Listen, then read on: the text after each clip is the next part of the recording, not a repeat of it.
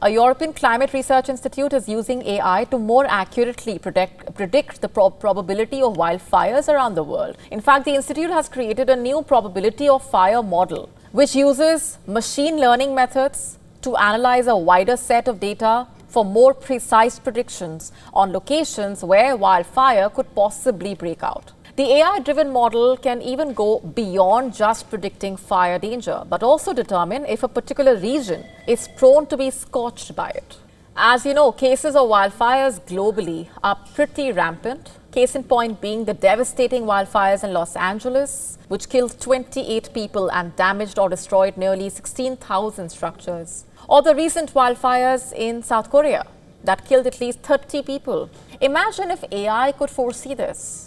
Many lives could be saved, more resources could be allocated to tackle the crisis in a timely fashion, and perhaps the scale of destruction could also be minimized.